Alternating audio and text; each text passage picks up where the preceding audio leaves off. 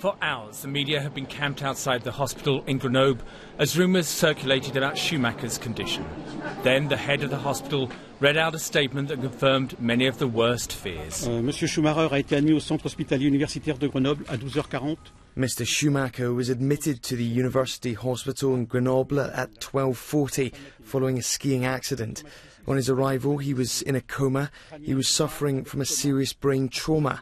It required an immediate neurosurgical operation. He remains in a critical condition. Thank you. Schumacher, a keen skier, had been skiing off-piste with his son when he fell and hit his head on a rock. He was said to be wearing a helmet at the time. At first, he was reported to be conscious but a little shaken. However, 2 ski patrollers were sufficiently worried to order an immediate medical evacuation by helicopter.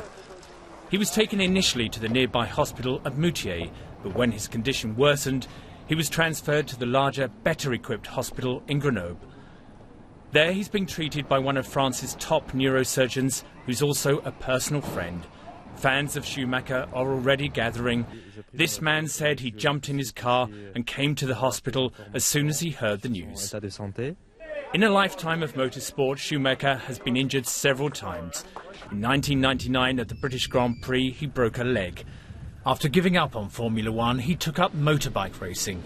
He was seriously hurt in Spain 4 years ago when he suffered neck and spine injuries. A hospital spokesman said there would be an update on his condition later this morning. Andy Moore, BBC News.